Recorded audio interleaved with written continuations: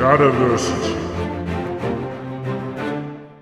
Greetings, I'm Shad, and I want to talk to you a little bit about the appearance of medieval cottages, homes, and castles. When people think of a medieval home, they generally think of a timber-framed home with kind of white squares in between. Now, as to the reason why this is, I've made a whole video on the subject. These are called wattle and daub half-timbered homes. But I don't want to talk about that specifically, because like I said, I've done it in another video. I want to talk about the whitewash specifically, why it's white and why it's even there. And people understand that the parts of the walls in between these timber frames homes were white, is common understanding, but what people don't generally understand is that most medieval castles also had this same whitewash. This misunderstanding, of course, comes from the fact that surviving medieval castles have lost their whitewash over time, and all you see is bare stone.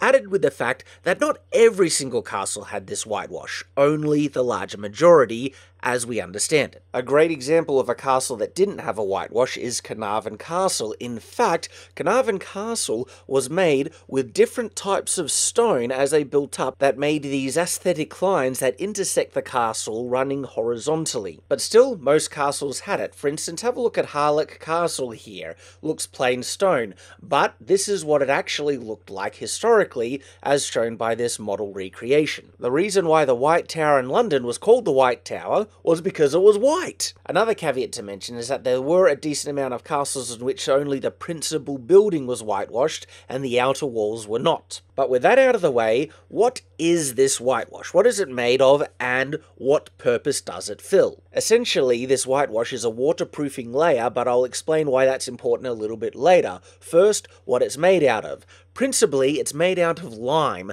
but there's a difference between a lime-based whitewash and a waterproof lime whitewash. First of all, lime is baked in a kiln to make what is called quicklime, and quicklime is very caustic when mixed with water. But water dilutes it into what is called slacklime, and this slacklime is the most basic lime-based paint. Now, it's sometimes mixed with chalk, but not entirely necessary, as the slacklime already appears white. In later periods, when better non-lime-based white paints were produced, lime whitewashing was considered a very poor option. And there was a saying that developed in kind of American colonial times on houses that weren't painted, that was, too proud to whitewash, but too poor to paint. Because whitewashing a home was a sign of poverty. But in the medieval period, that wasn't the case. In fact, having your home whitewashed was a sign of wealth, and it made your home look much, much better. But why is whitewash worse than regular paint? It's because whitewash doesn't harden into something completely solid. If you were to brush up against it with your clothing, some of it would rub off on you and you would have kind of a faded white mark on your clothing. This also comes into the erosion issues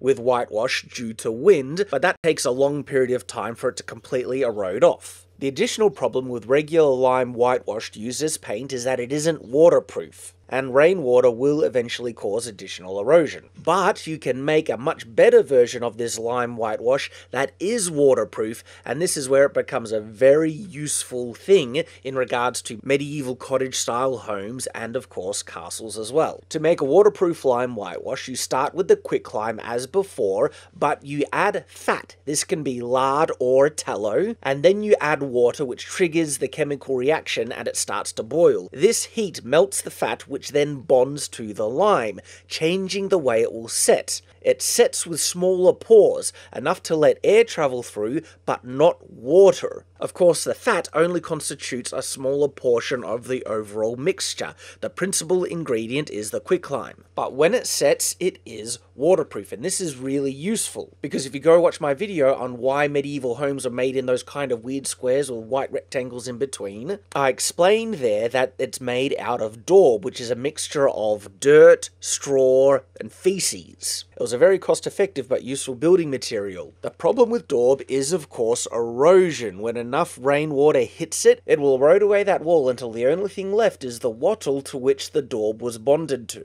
So waterproofing it becomes a very useful and important thing, and this is where the waterproof lime whitewash becomes so important. And why all medieval-style cottages had this white rectangles in between the timber frames. Of course, there must have been some buildings that didn't have it, but then they would run into those erosion problems. Does this transfer to stone castles? Well, yes. As we see on the ruins of stone castles in the modern day, rainwater and erosion has done some serious damage to these structures. The way they prevented that was with a waterproof whitewash coating on the surface. But what about those castles that didn't have the whitewash coating like Carnarvon? Well, first of all, Carnarvon is still suffering from erosion, and the other thing is you can do stone maintenance. The thing is, replacing stone is a lot harder than replacing the whitewash. The whitewash will eventually erode over time, mostly due to wind because it doesn't harden into something completely solid, but it is waterproof and it protects the stone. And it was also a statement of wealth. The medieval people saw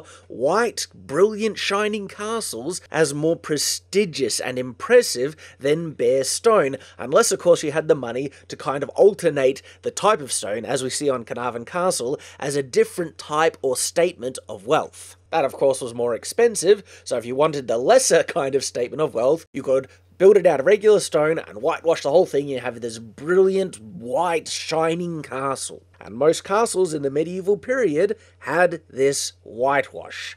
And there we go, this is why medieval buildings, both the cottages and the castles, were white. It was a practical solution to a fundamental problem in medieval architecture, specifically rainwater erosion. And it just made the buildings look so much nicer as well. So thank you for watching, I hope you've enjoyed, and of course I hope to see you again.